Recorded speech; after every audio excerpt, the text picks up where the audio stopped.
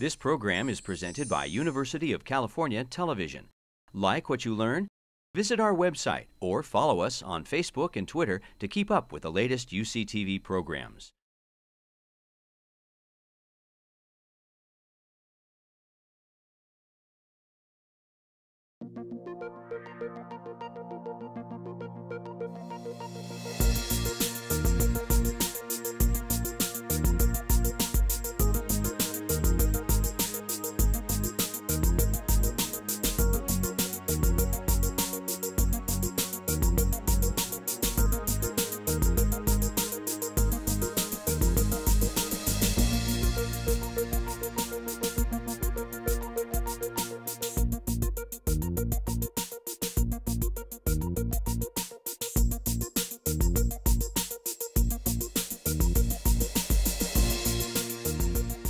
Welcome to the first night in this next series of UCSF Mini Medical School.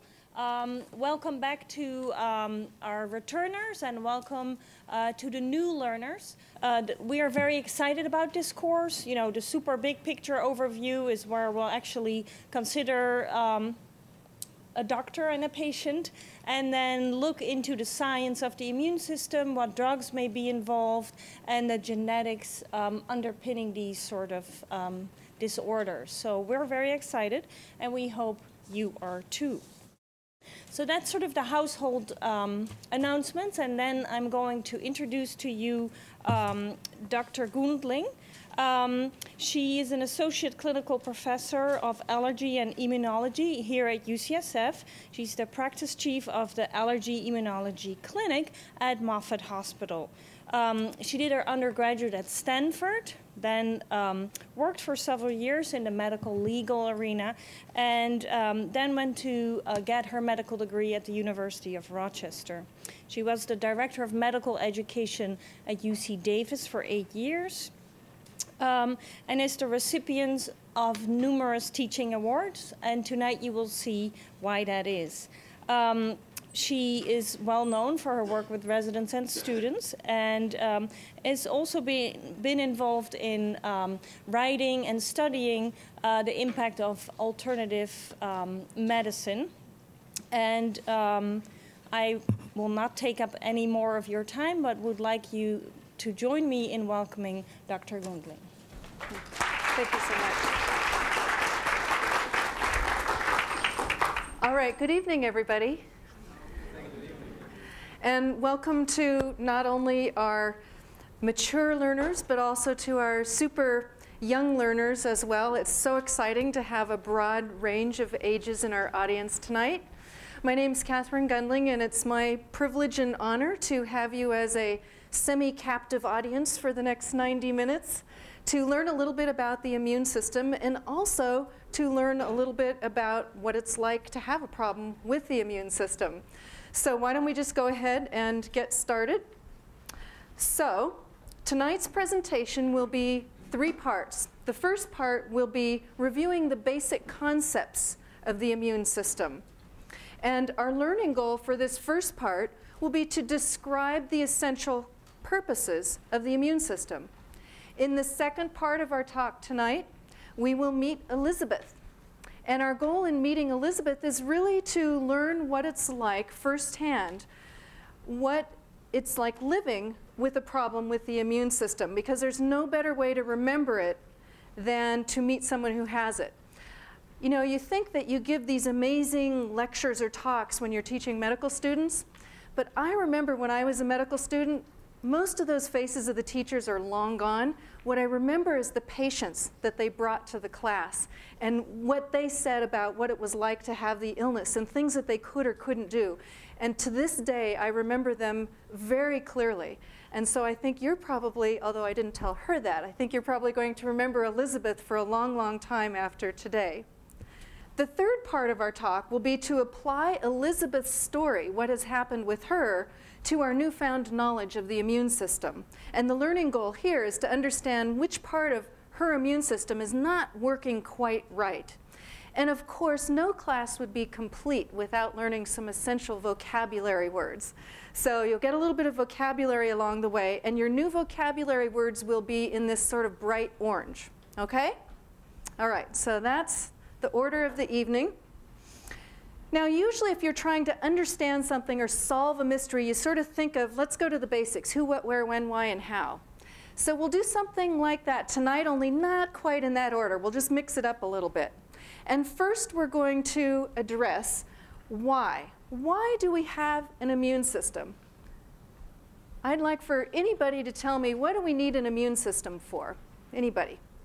Here's a hand up there. Yes, to fix whatever's wrong. I love that broad answer. So basically, immunologists know and do everything, right? So that's not quite right, but sometimes we like to think so. Yes. Yeah, to protect us from foreign substances. So there are a lot of external threats that we can have that we're exposed to, and the body, the immune system, has to decide, is this dangerous and what do I need to do about it? So name for me some type of external threat. Bacteria, perfect, yeah. Viruses, yeah. So infections. So infections are one of the main reasons we have an immune system, to protect us from that. And I've got some cool slides of pictures of things that like to threaten us. In the upper left-hand corner is a picture of E. coli. You've probably heard about E. coli if you're unfortunate enough to eat a piece of contaminated meat. You can get a very severe infection with E. coli, and if you're very young or very old, you're even susceptible to death with infection with E. coli. More commonly, it causes bladder infections, but it can wreak a lot of havoc in the body. In the upper right is anthrax, and many of you, maybe not the youngest of you, remember not too long after 9/11, somebody was mailing anthrax, of all things, in envelopes or packages to other people. Why would you do this? Inhalation of anthrax can be very deadly. I'm not sure that mystery was ever solved, was it? In any case, anthrax is another example of an external threat. It's a different kind of organism. And Helicobacter pylori down at the bottom is an example of an organism, or we sometimes say bug, that sometimes can live in humans quite happily and don't really bother us. In some cases, they may even actually help us. But if you've never been exposed to it before and you get an infection with Helicobacter pylori, you can also get, guess what? An ulcer. And it causes ulcers in the upper part of the bowel, in the small intestine. And the scientists who discovered this, no one believed them. Because remember, 25 years ago, everybody thought ulcers was due to stress, right? So patients with ulcers got referred to the psychiatrist. So the guy who recognized this had to get a cup of Helicobacter pylori and drink it and prove that it caused ulcers, which it did. And I believe he won a big prize for having demonstrated that. So let's look at examples of other external threats. Pollution. All different kinds of pollution can really startle the immune system and make it go into action. Okay? So if you inhale a lot of polluted particles, the immune system has to respond to that. And sometimes it will do it very vigorously in a way that might actually be harmful for the body. But it's the immune system that responds to the pollution that we inhale, even when we're driving cars and we breathe exhaust. Okay, you may or may not believe this one. Is it possible that this cute kitty cat or this dog might be a threat to you? Yes. Okay. And how can exposure to these cute animals cause problems? So hay fever type symptoms, allergic rhinitis, asthma type symptoms. I have a friend who wound up in the intensive care unit. He was so allergic to cats. And needless to say, they were unable to keep their cat, which was a big tragedy. But this is just to let you know that sometimes furry, warm little packages can actually be a bit of a threat to the immune system. So this actually brings up a really important question. Why would the immune system even care about warm, furry little bodies? And this is a very important question, and it's actually the subject of our first vocabulary word, and that is tolerance. Okay? Bright orange tolerance, that's our vocabulary word. The immune system has to decide what's friend and what's foe. Okay? So if your immune system is freaking out around cat dander or dust mites or a little bit of pollen, that's not necessarily the reaction that you want your immune system to have, right? Your immune system should say, cat dander, who cares, and move along and worry about something like anthrax, right? You want your immune system to be focused correctly on the things that are dangerous to you. So tolerance is very important, and it's the subject of much ongoing scientific investigation right now. How does any individual's immune system decide what to tolerate and what to be aware of? What to freak out about. Doesn't really freak out too often, though. It's usually pretty controlled. So there actually are some internal threats that we need to think about with respect to immunity as well. And here's one of them. Cancer can be a problem with the immune system. You'll notice in orange our next vocabulary word, which is apoptosis. Now, some people say apoptosis, and you got to admit, it's a lot more fun to say apoptosis than apoptosis. But really, apoptosis is programmed cell death. And you see here in this slide that a normal cell that is born will divide and do its normal work and whatever it's supposed to do.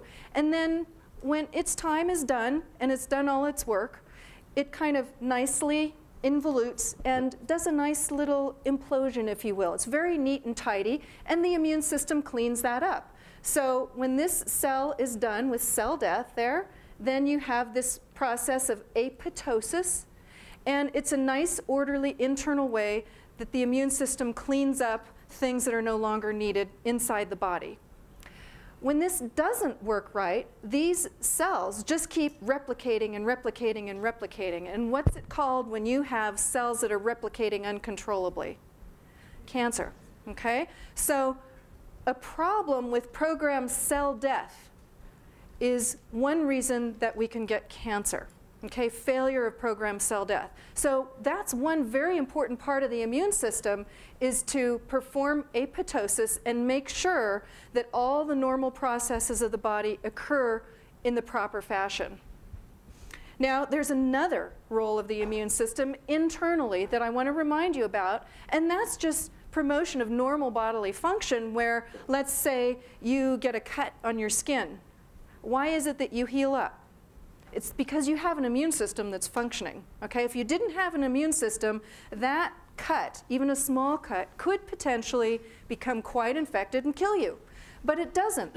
All of you have had small cuts or even large cuts, and in general, the immune system is very good at wound repair and tissue cleanup. So these are just some examples of the sort of broad variety of actions of the immune system. And most of us know about and focus upon infections, and that's certainly very, very important, but there are many other activities. Now, if you did not have an immune system, what would happen to you? Well, within a very short period of time, you would probably get eaten up, and you would dry up, and you would blow away. Okay? Now, if you were lucky enough to be living in the highlands of Peru and you were very important, someone might mummify you so that you could be found relatively intact many hundreds of years later. But for most of us, we would really disintegrate quite quickly and become part of this, which I saw a picture of when I was at a meeting in San Antonio last week, and that is the Great Dust Storm of 1938 in Texas. And they had a picture there, and I thought it was just amazing. And mostly, you know, if our immune systems do not work, we die. We go back to the earth and we become part of dust. So on that humbling note, let's move on. Okay, where is the immune system? Okay, we've learned a little bit about the immune system and why we have it, but where is it located? Anybody have any ideas? Yeah, a lot of different places. And we've already got some hints. And one hint is the fact that the immune system needs to protect us from external threats, right? So it would make sense that much of the immune system is in the border between the outside world and the inside world. And here is a good example of that. Okay? This little child might be doing something related to gums, but in fact, this kid is training his immune system. Okay? And that is not a sterile item. We don't sterilize our breakfast before we eat it, right? So everything that we put in our mouths likely to have some kind of dust or dirt or bacteria or viruses, but it doesn't bother us. We don't die by noontime because of infection, right? So our immune systems know what to do with things that sorry, I keep bumping this, the things that go into the mouth or things that we inhale. So much of the immune system is very close to the outside world to be able to process things that we might swallow or that we might inhale. But there's something else about this kid that's really important that you can see most of the screen. And that's his skin. You are right. The skin is a very important barrier between the outside world and the inside world. Okay? So what do we need to know about that? Very briefly, and then we'll come back to it a little bit more later. The skin, if you have a cut and you were to sort of slice it on the side, looking at it from the side, here's the top of the skin, and here are the deeper layers of the skin.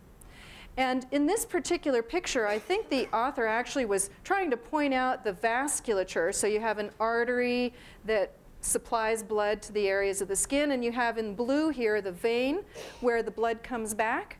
But what you can see, and what my super IT guy added, is lymph vessels, and that's this yellow thing right here. So that when you cut your skin, there are a whole bunch of immune cells that are underneath the skin, and they're kind of standing guard, standing sentry, just looking out for trouble. And when they see trouble, they communicate via these lymphatic vessels to cells deeper down.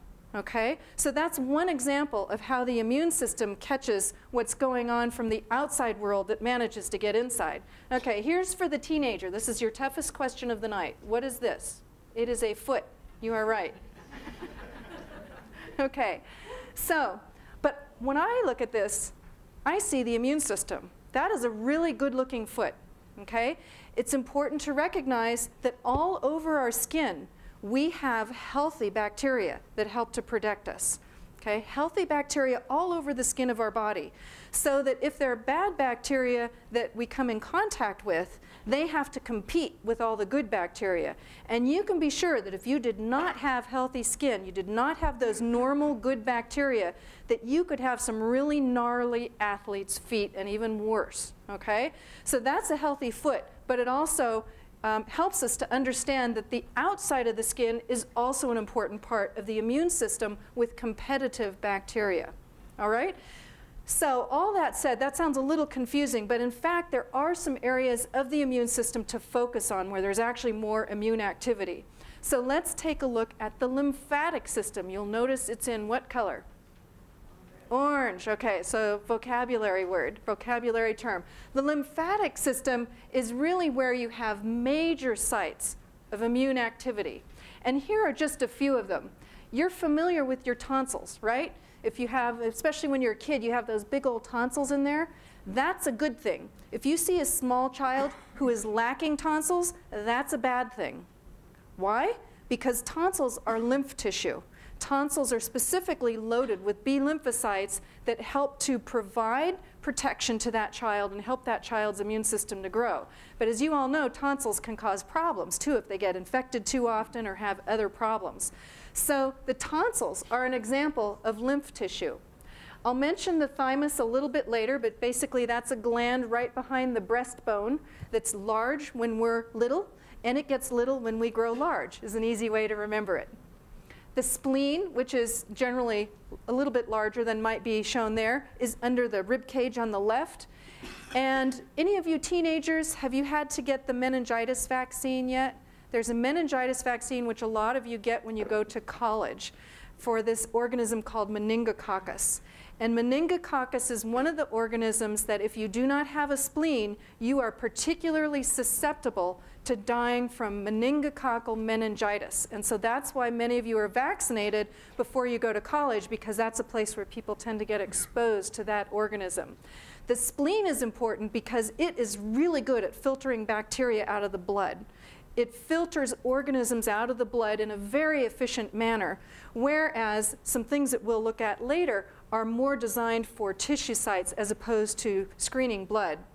And then we talked about the gut, and there are some lymph nodes called Peyer's patches in the gut, and that's the center of lymph activity because we eat every day 3 meals. That's a lot of bacteria, viruses, things from the outside world that we ask the gut to process. So it needs to know what to do. And in fact, the gut is the largest immune organ in the body. Tons of lymph nodes and all different kinds of cells. So you have billions of normal organisms, different types of bacteria in the gut that we call normal flora that are there for a reason. And we'll address that shortly again in a minute. The appendix, well, we're still not quite sure about the appendix. We know you can live without it. We will come back to this bone marrow, so I want you to keep in mind bone marrow, okay? All right, now I want to see just a little closer up an example of what happens. So what is Grey's Anatomy? Anybody ever heard of Grey's Anatomy? It's a TV show, right? What was it before it was a TV show? It was an anatomy. You guys are so good. It was an anatomy textbook, and it's still a classic. And this is a picture from Grey's Anatomy where, you know, close to 100 years ago, they already understood that these lymphatic vessels drained to these lymph nodes, and you can see how they kind of congregate right around the neck here, where we get exposed to a lot of things from the outside world. So even in Grey's Anatomy, they have this nice little illustration. If you were to peel off all the skin, this is muscle around the eye and the various muscles of the scalp and head, and you can see a lot of lymph nodes there. So that's an example of the lymphatic system. Okay, let's move along. When? When do we get an immune system? That's a really good question. When do we get an immune system? Well, we do know that the immune system starts well before we're actually born. And there are influences within the uterus, in the maternal womb, that can probably have profound effects on the entire life of that individual. So not much you can do about that, you know? I mean, your mom did what your mom did, but that's also an area of active research. Are there things that mom can eat or not eat, to be exposed to, not be exposed to? Lots of questions that we have about what can mom do, if anything, to ensure the best and healthiest immune system of her offspring. And from the moment early in, it's not clear exactly how early, but when you're a fetus and when that immune system starts, every moment the rest of your life until the day, the moment you die, that immune system is working. Okay? So I know a lot of you teenagers think that you work really hard and that your schedule is very hectic, but you're not working every second, every hour, every day for your entire life. You get to sleep sometimes, right? Not your immune system. Even when you're snoring away or having a good nap, your immune system is working hard and always on guard. So I hope I've impressed you with how hard that immune system works throughout your lifetime. Yes, ma'am. The question is, when does the immune system actually kick in, and how do you tell? That's not really well defined yet, but we know it's actually pretty early. It's not as easy to tell for the immune system as it is for something like the heart, because when you look at the first ultrasound, you can see that little tiny heart. It's harder to see immune cells at work. So we know that it's fairly early. I can't give you an exact time. There are some pediatric immunologists who do study that. So we're learning more about that all the time, but it is early within the development of the fetus. Okay? All right, let's keep moving along here. We've got a ways to go. Next question is what? Who? Okay, you guys are good. Okay, so who has an immune system? We all have an immune system, okay? Every one of us has an immune system. And for the most part, our immune systems are very, very similar. Now, there's no doubt that during our lifetime, we have a lot of environmental influences that can kind of change our immune systems and change the way that we react to the outside world. So the environment is important, but we're all born with similar types of immune systems. Now, the other thing that's important to realize is that all vertebrates have immune systems, and many of them are very much like ours. There are whole floors of laboratories here that can study the immune system in mice, for example. Now, thankfully, we're not identical to mice. There are some differences. But there are animals who have many similar things about their immune system that humans have. And that's a little bit humbling. And even invertebrates, animals that don't have backbones and have been on the planet for a long, long time, they have immune systems too, although there are some fundamental differences between the immune systems of humans and the immune systems of some of the animals, and especially animals we're less closely related with, maybe fish and, say, reptiles. There are some significant differences. Okay, so what is this? Oh, somebody is really good. This is O'Hare, the Chicago International Airport. So why do I have a picture of this? If you think about an international airport, it is just mind-boggling. You have thousands of people who arrive every day by bus, by car, by plane, by taxi cab, by limo, and all of these people arrive at the airport, and then they might check their baggage. They go through security, right? Everybody's checked at security. And then they might go get something to eat. They go to their terminal. Then they hear their flight has been delayed and it's at another terminal. They go somewhere else. And then they take off maybe a short distance or far away. And then all the planes come in. If there's a bad storm, they change the whole schedule around. They adapt, and something else happens. The complexity of an international airport is so impressive to me. But let me tell you, this airport has nothing compared to the immune system. The immune system is mind-bogglingly, is that a word? Mind-bogglingly? It is now, more complex than Chicago O'Hare International Airport, okay? It is a very complex process. So what I get to do now is in the next 10 or 15 minutes summarize key aspects of the immune system so that when we meet Elizabeth, we'll be able to think about important parts of the immune system that we've just learned about. Okay, so what are some of the key players in the immune system? Well, there are what we call sentinel cells in tissues. So as we talked about before, if you have a cut in your skin, there are cells of the immune system there waiting.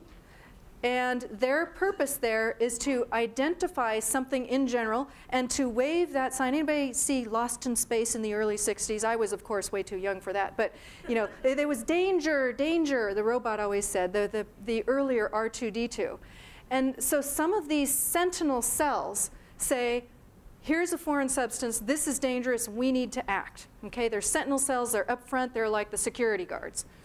But they do a lot more than what we might think. Circulating cells, examples might be neutrophils, monocytes, eosinophils, and lymphocytes. And we're going to cover a number of these in more detail in just a minute. And then tissue cells. Well, you wouldn't think that actual structural tissues in the body would be involved in the immune system, but in fact they are.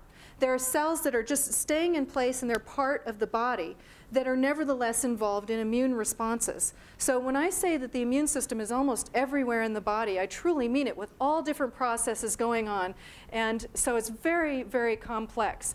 But let's take a little closer look at some of these cells. So stem cells are the baby cells. And the stem cells from, remember that picture that had the bone marrow? Okay, that's where the stem cells come from. So the stem cells have a choice. They can become myeloid cells of the lineage myeloid cells and divide, mature rather, into any one of these cells following the arrows. Okay? Or they might decide to mature into the lymphoid line, and the lymphoid cells become T lymphocytes, so called because those cells mature in, remember that thymus I talked about underneath the breastbone on the lymphatic system? Picture there was a blob right under the breastbone there. The thymus is where T lymphocytes mature. And if you want to use sort of a military analogy, the T lymphocytes and the lymphocytes in general are kind of like generals in the military. They make executive decisions about what to do. The B cells generally mature in the bone marrow, but they also have much more maturity within the tissues and the lymph nodes. I showed you some of those pictures of the lymph nodes. The B cells are very active in the lymph nodes, and that's where T and B cells talk to each other. We'll talk about that a little bit more. NK cells, natural killer cells. I'm not really going to address those very much tonight. We used to think that natural killer cells were predominantly part of what we call the innate system. The innate system is what acts first, and we're about to talk about that. But it turns out that in recent years, we've learned that the natural killer cells, which will kill you unless you convince them not to, okay, so they're automatic killers unless you instruct them not to, give them the right signals, they actually are very important with maybe even a little bit of memory. So the cells are quite complex, but we're going to take a little bit closer of a look at some of these. but we're going to look at it specifically in the context of infection, okay? Because we've talked about programmed cell death and cancer, we've talked about cleaning up wounds and all sorts of things, but to sort of give an example, we'll talk about infection specifically, okay? Different types of infection. Let's think about viruses, bacteria, fungi, worms, parasitic protozoa. These are just examples of different kinds of organisms that can be an external threat to us that might want to eat us or devour us or live in us or in some other way wreak havoc with our bodies. And so the immune system responds in a couple of ways. Innate immunity is in general, kind of the early response, where you've got those sentinel cells right up front that recognize that there's an invader, okay, and they respond. The adaptive or acquired immunity, the adaptive immunity is the subsequent response. And what's really neat about the adaptive immunity is that it responds very specifically to that organism, okay? So, one of the things that I wanted to mention before looking just a little bit more closely at that is the general time frame. The innate immune system takes place in about, within immediately to about 4 hours, where that initial recognition occurs. Danger, danger, something's going on, we need to react to this, okay? Then, for the next 4 to 96 hours or so, there are some other signaling going on, and these cells signal the lymphocytes, and they give them the general signals about what is happening, and they present evidence of this foreign invader, and then those lymphocytes make decisions about how to respond. But it can actually be days before you get the really specific response exactly for that particular organism. Okay? So you get a general response to begin with, and then a more specific one later on. So let's take a brief look at some of the ways that we have of battling infectious organisms. Well, one might be a mechanical or physical barrier. What's one physical barrier we've mentioned already? The skin. Very good. But there are other barriers as well. Let's say you happen to swallow a nasty bug that wants to give you a gastroenteritis. Well, I guess norovirus is the popular one right now, right? A lot of people are getting infections and nausea, vomiting, diarrhea with this particular kind of bug. So if you think of what it has to survive to do its duty, it's a lot. Even if it manages to get past what's going on in the throat and the saliva it has to mix with, and then even if you swallow it and it gets in the stomach, your stomach is churning things all around. You swallow. How much mucus do you think you make and swallow a day? A liter. At least a liter, maybe more than that. Sometimes 2 liters, depending on what's happening. So you make a lot of mucus and saliva, and you know that when you eat things, you produce saliva, right? And then you swallow it. So this poor bug has to compete with all that mucus and saliva. It's being churned around. I mean, it must be kind of an uncomfortable ride going down there. So there are chemical barriers as well, which would be acid. The stomach has a lot of major acid in it, and a lot of bugs can't even survive that. Okay, so that's another challenge that a bug has to overcome. Microbiological competition. I mentioned that you guys really are just, to quote one of my colleagues, Homer Boucher, you are really just munibuses for bacteria and various organisms, because we are loaded in the gut, especially with billions and billions of bacteria.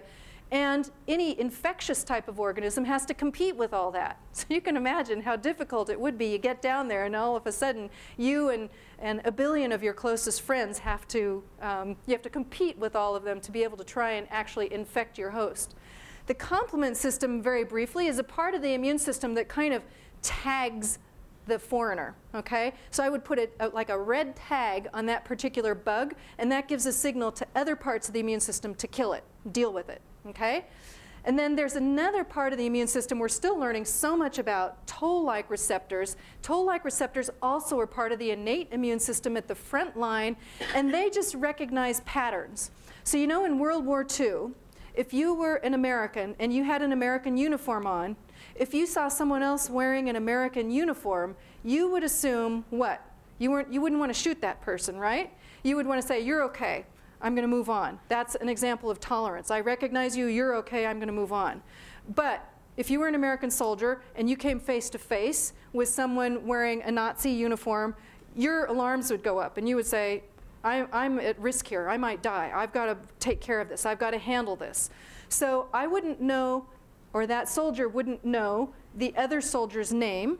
He wouldn't know where he was from. He wouldn't know his answer. So he wouldn't know the details about him, but he would know that he was wearing the wrong kind of uniform and I need to get help here. And that's an example, it's really simplified, of what toll-like receptors do. So you can see there are all these different ways, and this is just some of them, that the innate immune system up front deals with unwanted bacteria and other types of organisms. One more thing, phagocytes. Phagocytosis, your next vocabulary word. Phagocytosis comes from the roots to devour, cell, and process of. Okay? So if I'm a phagocyte, and I showed you some of those cells on that cell line before on the right-hand side, like neutrophils and macrophages, they're examples of phagocytes. And if I'm a phagocyte, I come in contact with you and I don't like your looks, what do? I eat you. Okay? It's as simple as that.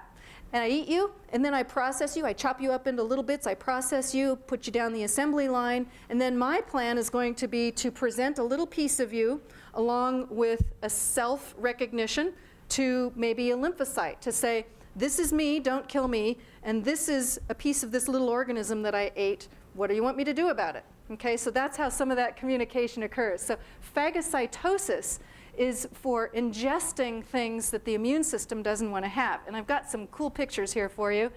Here, this one is actually from a mouse. And you can see that this macrophage, one of those cells that we were showing, is actually putting out these, they're almost like hands. It's sensing its environment. If it finds something it doesn't like, it's going to bring it in and it's going to ingest it. Okay? So it's just to show you, it's not just a little round blob like you might see in a textbook. These are very active cells. And here's another one that's really good. This one is, remember we talked about anthrax at the beginning? This is a neutrophil here in yellow that is starting to consume anthrax. Okay, you see that? So this is one of the ways that we can address anthrax, but nevertheless, even though we've got a good immune system, anthrax can kill a lot of people. So these cells are very active, and that term is phagocytosis. Okay, and I have something special for you tonight, and we'll see if this video will come on, which it should. And this is an example from David Rogers, who actually filmed this quite a long time ago now. He's from Vanderbilt. It's on YouTube. It's much better than any video game. You can go in and watch neutrophils consuming bacteria, okay? And here's an example of that.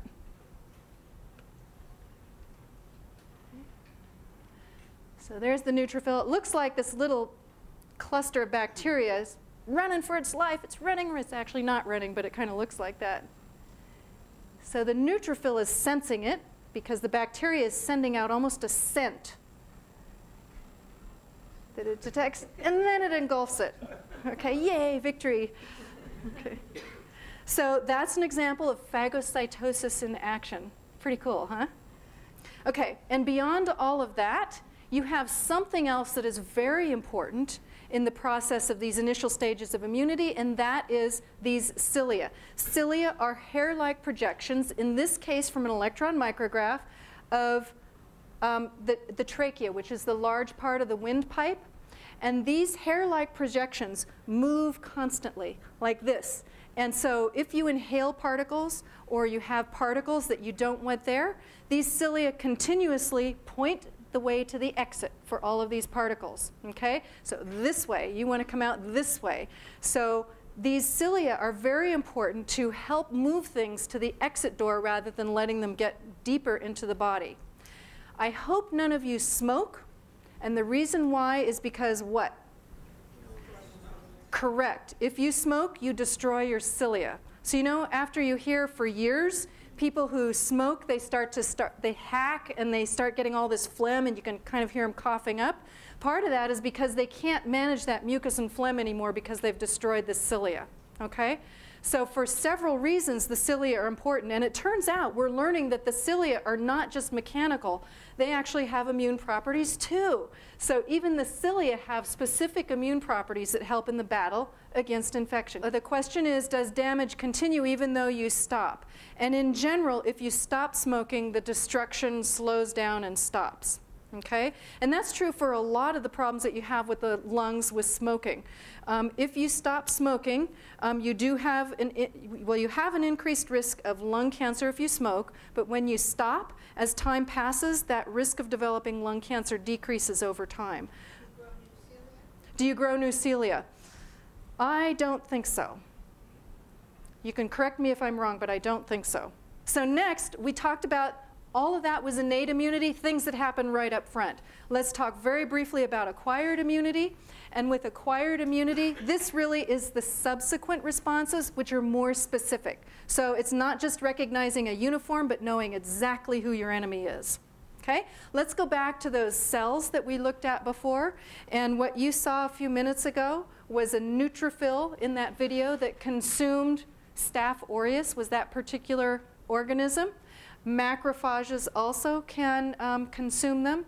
And actually, the myeloid line is also what produces erythrocytes, which are red blood cells. Not talking about those tonight.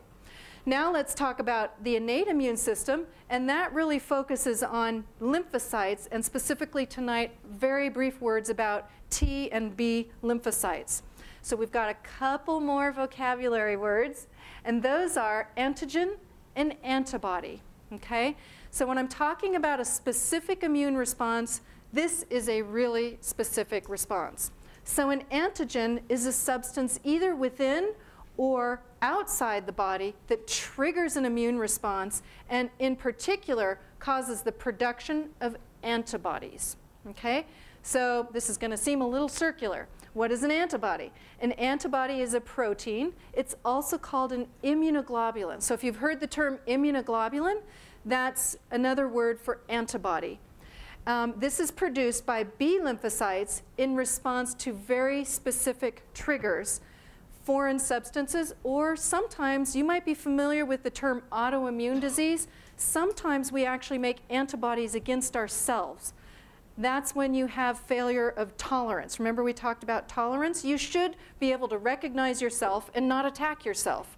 But for reasons that we don't yet fully understand, sometimes our immune system attacks ourselves and we can have problems with autoimmune disease. Thyroid problems, multiple sclerosis, lupus, those are all examples of autoimmune disease. So let's talk about antibodies which are able to identify and we'll say neutralize their target. Okay? So antibodies are very important. And one of the important things about antibodies is that by the time you're in middle life, how many antibodies, specific antibodies, do you think you might have? There have been estimates about this. So think about how many things your immune system has responded to. Remember when I said it works every second of your life? That your immune system has responded to and said, I need to make an antibody against this to protect the body. We're estimating probably 10 to the 9th or 10 to the 10th. Billions and billions of specific responses and antibodies, and we can respond to them that precisely. So in this slide, an antigen, which let's say influenza, okay? You're exposed to influenza, or maybe there might be a better example if we're talking about an organism that gets consumed into an antigen-presenting cell, which is like the neutrophil or the macrophage. So probably better to take a different organism, but for that example, the organism is consumed, processed, and then presented to one of those T lymphocytes. And that T lymphocyte, one of the generals of the immune system, then makes decisions about how to respond to it depending on what kind of organism it is. So that lymphocyte can make a decision. Do I need to respond this way? Do I need to respond this way, or what? And that depends on whether it's a virus, bacteria, or whatever different kind of organism it might be. That decision is made. In the end analysis, and what we're going to be looking at tonight with Elizabeth, is the production, the communication to B cells to please produce antibodies specifically against this organism.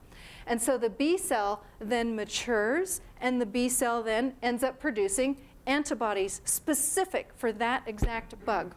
Okay? It's a pretty cool system. So what does an antibody look like? Well, obviously it doesn't look exactly like this, but the point here is that this business end of this whole antibody is completely specific for only one organism. So if it's influenza, there is the influenza antigen, and here's an antibody that on the business end of this organism will only react to influenza. It's that specific, okay? It's just amazing. And I have a picture here for you, a close-up picture of a lymphocyte. And again, you can tell that this guy means business, okay? This is not some flat beach ball sitting on the side with a nice cocktail enjoying the day. These lymphocytes are busy and active all the time. So this is what a lymphocyte looks like close up, and all of this part of the lymphocyte is very immunologically active. This lymphocyte would attach to a different cell, and when those cells talk to each other, the immune response occurs. Let me show you that right here again. So what happens is, let's say you've got a T cell here, the T lymphocyte, and it might have, this is obviously very bald here, it might have a lot of these things on the surface of it, but it has to go right up to that B cell, and we actually can get videos of it. I don't have one for you tonight, but they actually come right up to each other and they talk to each other, and then they kind of communicate and connect, and they have things that actually connect to each other to send signals. Yes? Yes, so here's the lymphocyte. The one that says T, thank you for asking, is a T lymphocyte, and the one that says B is a B lymphocyte. T is a lymphocyte type of helper cell, which is sending signals for another immune reaction. And here, this lymphocyte is developing killer T cells, another type of lymphocyte that works yet differently. So thank you for asking that and letting me clarify that. So these are lymphocytes that mature and have very specific reactions depending on the organism. That's how they make the decision. This was the blood cells, and here you can see a lymphocyte in the blood. Here's a red blood cell, and you can see how it's kind of shaped like a donut. It's very flexible, and that allows it to go into really narrow capillaries, even into the skin, so it's very flexible and bendable. And there are other cells in the blood also, some platelets that are kind of sticky, and they allow for proper clotting. But this is just an example of how busy it can be in the blood with all different kinds of cells and activity. Okay, so we're just about done. So in summary, the lymphocytes, after they identify more specifically what the invader is, the lymphocytes then generate a specific immunologic response that specifically and maximally targets the pathogen. Okay? So lymphocytes are very important to orchestrate a very specific immune response. So they're really important. So did anybody get an influenza vaccine this year? Yeah, so probably most of you had a flu vaccine this year. And so guess what's happening when you get a flu vaccine?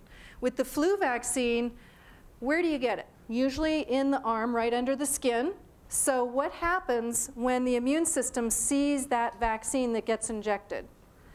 There are sentinel cells, right? We've talked about sentinel cells that say, ooh, danger, this looks like influenza, even though it's not. It fakes the immune system out.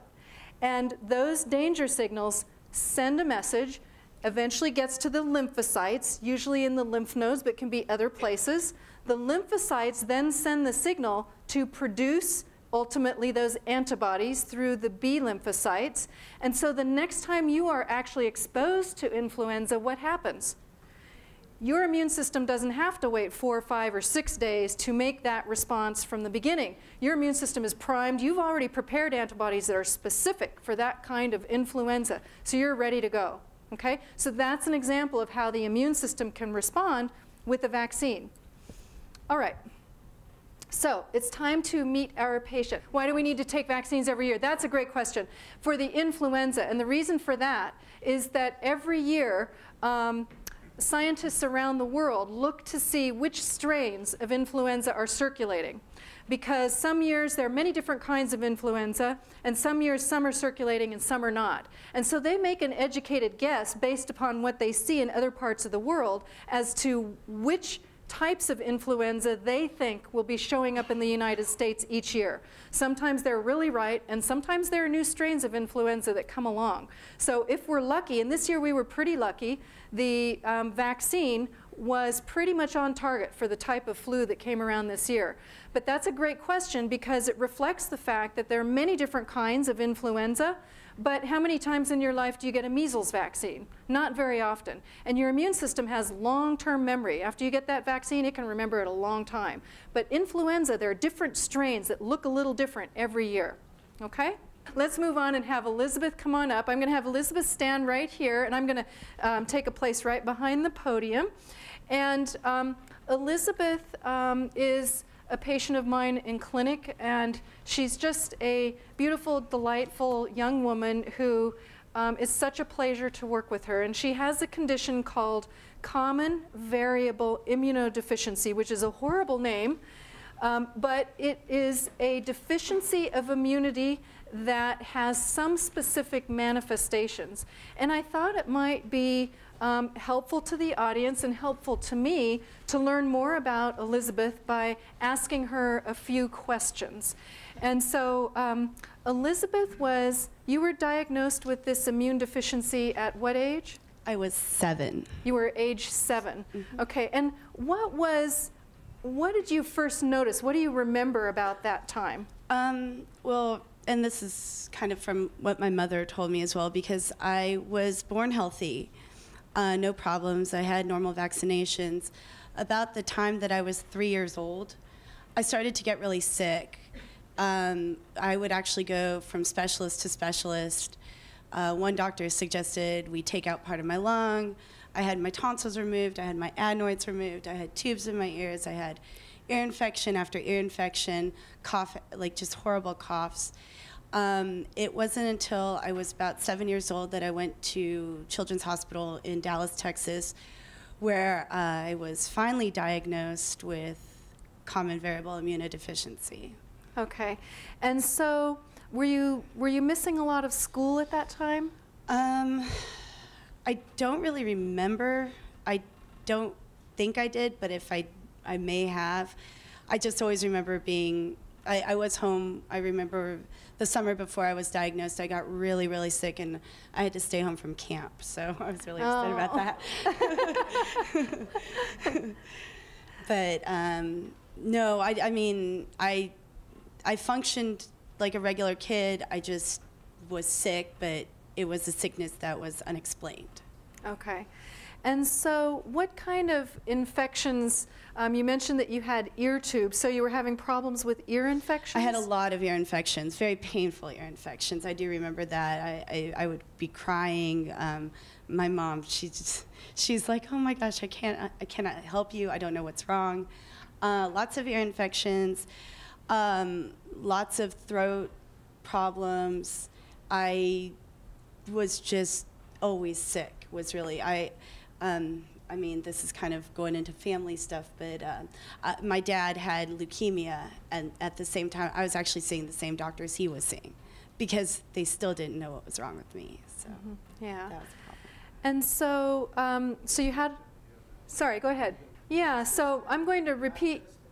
Yeah, and just to let you know, I'm repeating your questions because this is on videotape and they can't hear you, but the question is related to lab tests. Are there lab tests that can be done to detect this? And the answer is yes, but one of the challenges is that most doctors have not had training in this area. There aren't that many people who specialize in clinical immunology or problems with the immune system. And so most doctors either don't recognize it or they don't know what to do about it. But when you do suspect the diagnosis, there are some specific tests that you can order. And one of them gets right to the heart of what this gentleman in front was asking about, and that was the antibodies. we can measure the level of the antibodies or lack thereof in Elizabeth's immune system.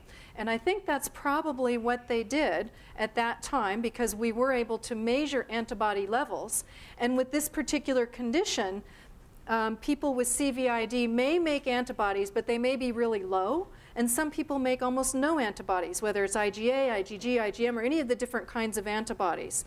So yes, that would be the first place to start, would be to measure the total antibody levels. And then there's some other tests that can be done as well, looking at a functional response. So remember how we talked about the vaccine, say an influenza vaccine, and you can be vaccinated and you get an immune response that helps you for the winter? We can actually use vaccinations like influenza vaccine, or say the pneumonia vaccine, which some of you probably had, called Pneumovax. If you've not had that before, we can measure your antibodies specific to pneumococcal pneumonia. And then if they're too low, inappropriately low, we can give you the vaccine. And then 3 to 4 weeks later, we can measure it again. And we expect a certain response. We expect performance out of the immune system, and we can measure that. And so probably what happened with Elizabeth at that time was that she finally ran into somebody who said, whoa, she's having way too many infections. This is different than other kids. What's wrong here? Let's check her antibody levels. And what happened? So a normal is between 800 and 1200. For the IgG? For the IgG, mine was 40. So they knew right off the bat that I was really sick. And they gave me the treatment, which is IVIG. And I have had that ever since 1990. And for now, I'm supposed to get it once a month for the rest of my life. So what is intravenous immunoglobulin, IVIG? Remember how I told you that another name for an antibody is immunoglobulin? So we can actually, if Elizabeth doesn't make IgG antibodies, and she said her level was 40, which means pretty much that her immune system is not making antibodies. In our lab system, a normal range for level of antibodies in the specific quantity that we look at would be somewhere between about 650 and 1,500, somewhere in that ballpark. And when she was first measured, she had essentially unmeasurable antibodies. Now, there's another antibody that Elizabeth doesn't make either. As I recall, you don't make much in the way of IgA antibodies. And remember I told you that those IgA antibodies are in the gut, and they're very important for processing immune function in the gut. Okay? So now she's not making IgG. IgG is very important for respiratory infections. IgA, which is in the gut, you can start to imagine some of the problems that people have when they don't have these antibodies. So Elizabeth received the treatment of IgG infusions. We can give people infusions of IgG antibodies, and that's called intravenous immunoglobulin. It is possible to get it as an injection under the skin. If you get it by the vein, you get it usually once a month, sometimes every 3 weeks, depending on how fast your body breaks down antibodies normally. But sometimes, for reasons that I won't go into tonight, you can actually get it under the skin, but if you do it that way, you have to get it once a week. So there are different ways that you can receive these infusions of antibodies, and that's what Elizabeth has been doing for that time. So once you started on the intravenous immunoglobulin, did things change, and if so, how? Well, tremendously. Something that I forgot to mention was that my doctors would prescribe medicines, everything from Augmentin, just any antibiotic under the sun. And for a 5-year-old to take a horse pill is very daunting. And the doctors would yell at my mother and tell her, your daughter is not taking her medicine, this is awful. If you don't give it to her, she's gonna get sicker. My mother gave me the medicine, I took it, they didn't realize what was wrong. Since I've received IVIG, if I take any sort of antibiotic, anything of that nature, I can feel 10 times, 50 times better than what I initially went through as a child. So it definitely does help out a lot, and it's made my lifestyle a lot easier to to take in. So. But she still has to deal with receiving these infusions once a month. And of course, you know, she kind of has to plan her life around that. But Elizabeth is not to be deterred. Elizabeth is applying for nursing school. She's an A student, and she finds out next month. Yeah, mid-March. And the schools you've applied to are?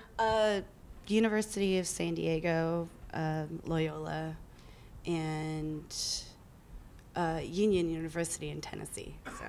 Just obscure. All right, so I can hardly wait to find out where Elizabeth's going to nursing school. Tell us what it's like to get the infusion. What happens when you go to get an infusion?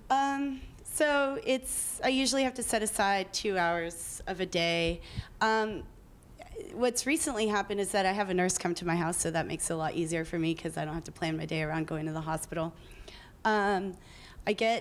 He sticks me in, I sit there, I get my medicine. I have had some bad reactions to IVIG, but those are few and far between, and because I get it all the time, I don't really get that sick. I get a little run down, but obviously your immune system's just kind of kick-starting, so you're not always going to feel that great after your treatment, but always after the next day, I'm back to normal, working. I don't miss work for being sick. I don't miss work for going to get my treatment. I just consider it just part of what I have to deal with. So it's just one of those things that I go and do. So the term common variable immunodeficiency really is a term that was given to this condition a long time ago because we didn't really know what caused it. And we'll talk about some of the genetic underlying causes later on, but it can manifest itself in a variety of different ways. But for Elizabeth, it's been predominantly these respiratory infections. So she had to deal with infection of the sinuses, infection with pneumonia, and different types of infection of the ear, really respiratory infections. And so tell us, has anybody else in your family had this condition or been diagnosed with it? No one. They do think that my problem is genetic, and the closest that they found is just my father, who had been diagnosed with leukemia, but still no one in my family has what I have. So that was also something to kind of deal with because we didn't have somebody to work off of. So at this point, so far it's just me. Yes, a question.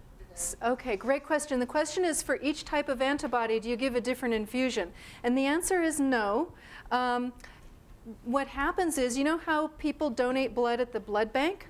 And some people donate in a different kind of process where the blood bank can actually selectively take antibodies out of those blood donations. They take the antibodies out, and Elizabeth, when she gets an infusion, actually gets an infusion of donated antibodies from a lot of different people, okay? So Elizabeth is getting the benefit of many different people's immune systems, and that's really nice. If you could take the immune systems of a whole bunch of people and be protected by that, her antibody repertoire, if you will, is much broader than mine because she's getting antibodies from a lot of other people infused into her. So this is a blood product, but thanks to the donors who are willing to do it, she's able to receive these different types of antibodies, but it reflects the entire repertoire of very specific antibodies, whatever that individual has circulating around. So they get a lot of antibodies of all different kinds. Yes, so the question is about autoimmune disease. And autoimmune disease can occur in patients with common variable immunodeficiency, but not as a consequence of receiving other people's antibodies. It can be one of the manifestations of this particular disease.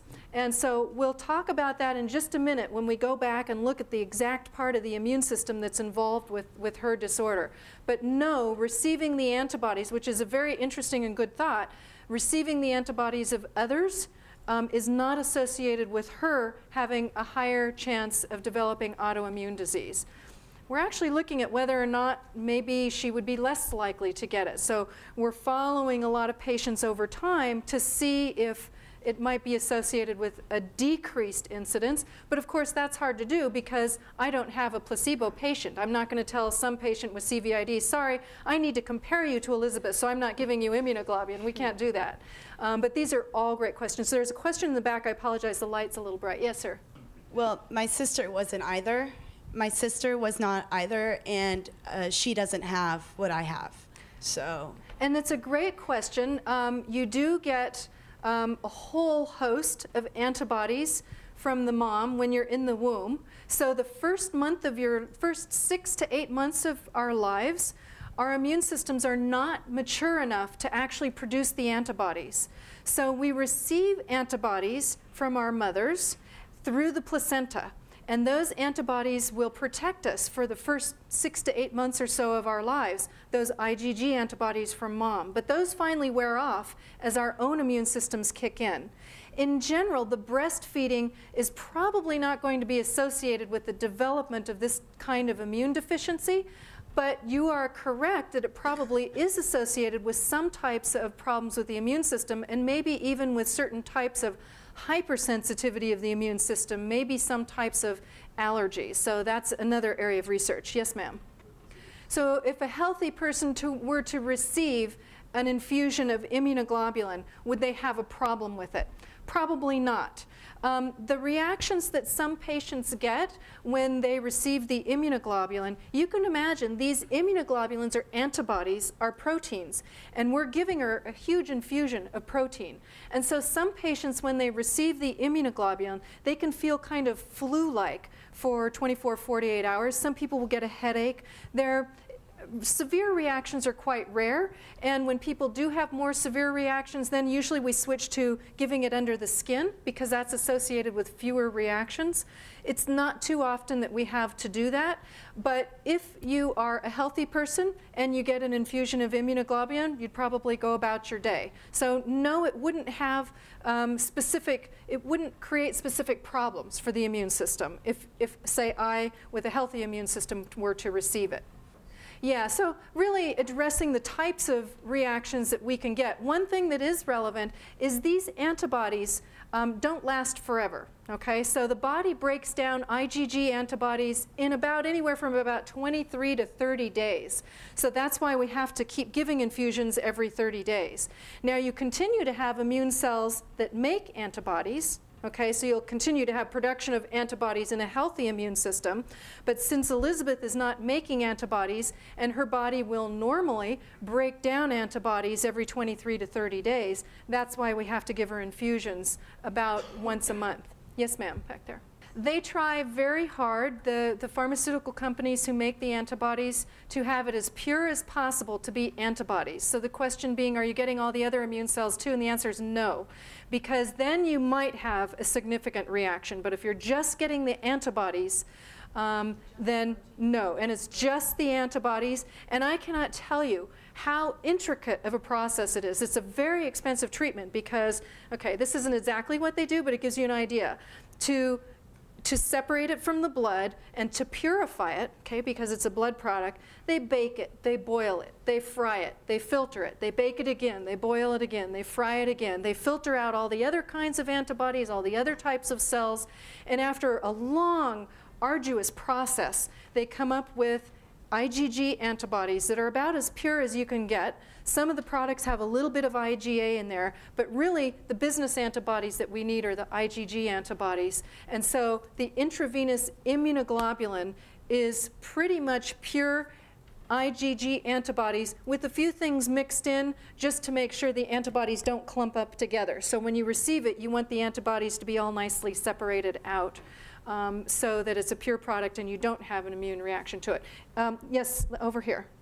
Yes, I can tell a difference between the beginning of the month and the end of the month. I can tell when even when I go see Dr. Gundling, I'm like, I'm feeling run down, and then she's like, when's your next treatment? I'm like, oh, it's in 3 days.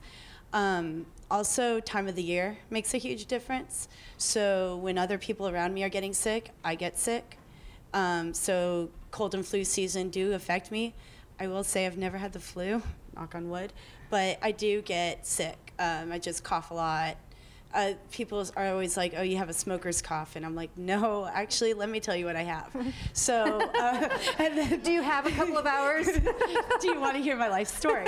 So, but mostly I can definitely tell, feel a difference. And especially if I'm getting prescribed, I try not to take antibiotics if I don't have to, just because I don't want to develop any sort of immunity from that. But for the most part, if I'm absolutely, truly sick, I will feel sluggish towards the end of the month. And so we talked before about how many of you have had the influenza vaccine and your immune systems responded to it and made specific antibodies. Just imagine how many different influenza antibodies she has receiving the benefit of the antibodies from so many different people. So she's got a lot of protection from influenza on the basis of the antibodies that she's getting from other people. So a lot of times people will ask, do people with this condition need to get vaccines? Sometimes the answer is yes, because some people with this condition do still have some immune function. So in general, for Elizabeth's particular situation, I would say any vaccine that's not live. Okay, so any vaccine that's a particle, or what I call dead vaccines, because it's easier for patients to think about it. So influenza is not a live vaccine. Some of the viral vaccines, like measles, mumps, rubella, are live vaccines, and she may not have an immune system to really manage that. You can get the illness from a live vaccine if your immune system doesn't have the ability to respond to it. But many of the patients with CVID actually do have antibody responses to certain things and not other things. And her specific susceptibility we'll see in just a minute. Let's take one more question. And yes, okay, right here. So the question is regarding, do we have artificial antibodies yet? And the answer is not yet. You can imagine how complex it would be to mimic an immune system that makes very specific responses to billions of different specific antigens. On the other hand, we do have some engineered antibodies that we're starting to use for some illnesses. So if anybody here has really bad asthma and you were hospitalized and on a lot of medication for that, it wasn't well controlled, there's now an engineered antibody that specifically addresses an antigen, actually another antibody, within the body to reduce that ability of the body to have allergic reactions. So yes, there is some engineering going on, but there's no way right now that we can replicate hundreds of thousands of millions of specific antibodies that she's getting donated from humans. So right now there's no substitute for the human product because the human immune system is so complex and so amazing. All right, so Elizabeth, anything else that was in your family? Your dad had leukemia and any other illnesses that run in the family? Just cancer. Okay. All my grandparents basically died from cancer, so. Okay, what kinds of cancer did they have? My grandmother had colon cancer. I don't remember what my grandfather had. My grandmother on my dad's side had cervical cancer, and I don't remember what my other grandfather had. So mostly just cancer runs in my family. Okay. And that's about it for. All right, so for sake of time, Elizabeth, why don't you come on over here? And we're going to talk a little bit briefly about what's happening with Elizabeth's immune system, so we can stick within our time frame. And then after we're done, when all of the rest of this is off, we can ask Elizabeth more questions if need be. But we want to see what we learned today and how it applies to you. And so let's take a look. Common variable immunodeficiency. Okay, depends on whose study you look at, but it's probably 1 in 30,000 to 1 in 70,000 people. So any mid-sized town likely has somebody with it. We're getting better at recognizing it, so there might be more people than we had originally thought. You can be diagnosed with this condition at any time of your life. So if you're someone who has a very obvious problem with the immune system and you're making no antibodies, like Elizabeth, you could be diagnosed at a very young age, maybe as young as 1.5 years or 2 years, or maybe even a little younger, when your mother's antibodies that she donated to you wear off. Okay, if you have no more IgG antibodies, you start to get infected, right? So you can be diagnosed at a very young age if you're not producing antibody. The oldest person I have diagnosed is 92. She had been the sickest person of her family and friends her whole life. She had had all kinds of infections, but she had still been able to live her life. And finally, a doctor said to her, "Why are you having all these infections?" And she came to see us, and sure enough, she met criteria for having common variable immunodeficiency. So I was a little hesitant to put a 92-year-old on intravenous immunoglobulin, and in fact, we actually gave her the subcutaneous route, which was probably a little bit safer for her. And you know what the hardest thing was about it for her to get that immunoglobulin?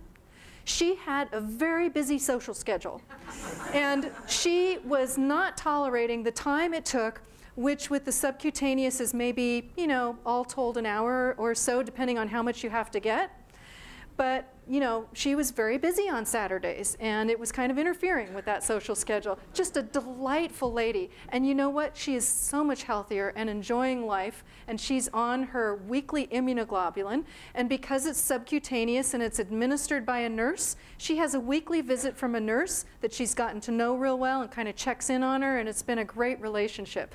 So it really kind of depends on when someone thinks about that diagnosis. You know, if you've had a lot of sinus infections over and over, and pneumonias over and over, you wind up in the intensive care unit with a huge infection, you have to ask why, right? What's different about this person than the other person? And it might be that they have an immune deficiency. So let's take a look specifically at infections, because that's been the main problem with Elizabeth. So bad colds or bronchitis. Now I want to say that when people come in and they say, "I have colds and bronchitis," that actually might not be an immune deficiency. It might be something like hay fever and asthma that's untreated. It might be allergic rhinitis, a lot of allergies and asthma. And we see this over and over, and that's much more common than a primary deficiency of the immune system. Does that make sense? So we think of all the other things it could be too, which are more common. But I want to show you a picture of what sinusitis looks like and then what pneumonia looks like. Here's a CT scan, and you can see the dark area lower down here is a maxillary sinus, which is one of the sinuses behind the cheekbone, and where it's black, that is air. So what's going on with this maxillary sinus? It's not black. It's gray, which means it's full of gunk, okay? So this person has a left, it's kind of like stage left and stage right, a left-sided maxillary sinusitis. Now I'm sorry to tell you, you've got a lot of holes in your head. Sinuses are basically holes in the head. We're not quite sure why they're there, but we do know that if it were solid bone, if all this were bone, all the different sinuses were bone, your head would be very heavy, and it would be really hard to hold your head up properly. You'd be going around like this because your head would weigh so much. That might be one reason, we don't know. But people can get infections in the sinuses over and over. That's a sinus that's completely full. Let's take a quick picture at a chest x-ray. So this chest x-ray, again, stage left and stage right. And this person, you can see air, which is normal for the lung. There are multiple things that are abnormal about this x-ray, but you can see on this side, there's air, which is the black. You can't quite see the diaphragm very clearly there, but what you really see is this thing. That's the positive circle sign, okay? So this person probably has a pneumonia in that particular lobe of the lung. People who have common variable immunodeficiency can get pneumonias over and over. One of the things that Elizabeth has had has been a pneumonia when she was younger that probably chewed up a little bit of the lung, so that she has a little bit of an ongoing problem with lung tissue that's no longer normal and is more subject to infections because that lung tissue isn't normal anymore because it got so badly chewed up when she was a kid with infection and not treated quite yet. And here's what a CT scan might look like with an abnormal chest. Here's the backbone, so you can tell that this person is face up. Again, this is the right side, and this is the right lung, where you can see that in the left lung there's all of this air, and on the right side there's this big thing here. okay? And so there are many ways that we can pick up on radiologic imaging problems that occur in people with common variable immunodeficiency. And sometimes we do end up doing CT scans to see if they have any long-term damage to their lungs, as one example. So why respiratory infections? And here we're about to finish our last 5 minutes or so.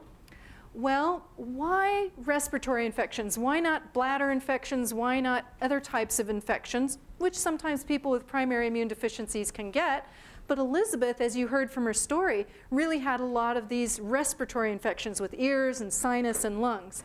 Well, there's at least one important part of the immune system that's not working properly. And we talked about that. It's the antibodies, okay? So there are some specific bugs or organisms that we really rely on antibodies for treating. Okay, you can have a lot of innate immune processes, and the innate immune system might address some of it, but if you don't have antibodies, you're much more likely to have that particular kind of infection. So this leads to susceptibility to infection with predictable bugs. We know which bugs, based on this immune dysfunction, what types of bugs she's most susceptible to. And two of them, this is not the whole list, but two of them are bugs called Streptococcus pneumoniae. Remember I mentioned the pneumonia vaccine? The pneumonia vaccine vaccinates you against this bug. So we often call it pneumococcus for short. Another one is called Haemophilus influenza, but this is not influenza like influenza virus. This is actually a kind of bacteria. And in the last few years, Elizabeth has become very well acquainted with Haemophilus. We've had to deal with a few Haemophilus influenza infections. And I've got a picture here for you of what close up Streptococcus pneumoniae looks like. So these days we can take some of these close-up pictures. We know what these organisms look like. It's pretty cool that we can get to know them in ways that we never thought we might want to. But going back to this particular diagram, if Elizabeth is exposed to pneumococcus, we rely on her lymphocytes, remember those lymphocytes, the T lymphocytes, communicating, saying, hey, we're exposed to pneumococcus, okay? We want her T lymphocyte to communicate with the B lymphocyte and say, pneumococcus, I need for you to produce antibodies specific against pneumococcus, okay? So the B cell then gets to work. The B cell matures, the B cell does all sorts of things and then starts to kick out antibodies, lots and lots and lots of antibodies specific to pneumococcus, okay? That's what we want her immune system to do and what we expect it to do. So with Elizabeth's type of common variable immunodeficiency, this is where her problem is, okay? Something in here isn't working right because she's not producing antibodies. We know from the fact that she doesn't have a lot of infections that are related to T lymphocyte malfunction, that she probably doesn't have problems with her T lymphocytes. We think they're probably working okay because she would have a lot of other infections. You might think of people who have HIV. Their T lymphocytes get invaded by HIV and they get a lot of infections when their T lymphocytes are not working properly. So Elizabeth is probably somewhere in the B cell that is either not receiving the signal properly or it's not getting the proper machinery in order or not, for some reason, producing these antibodies.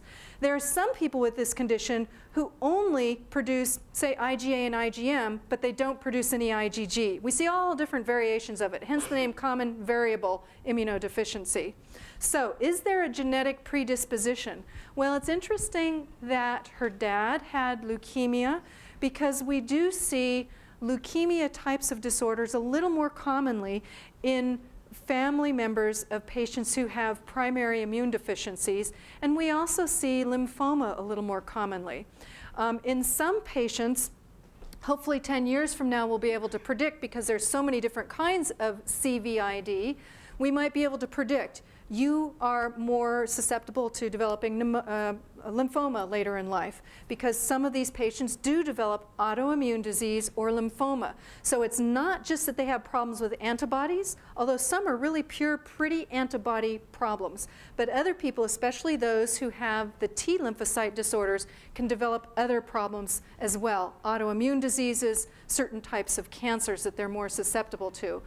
But Elizabeth has really been, up until now, quite a pure antibody disorder type of problem. She receives immunoglobulin. She doesn't get quite as many of the infections.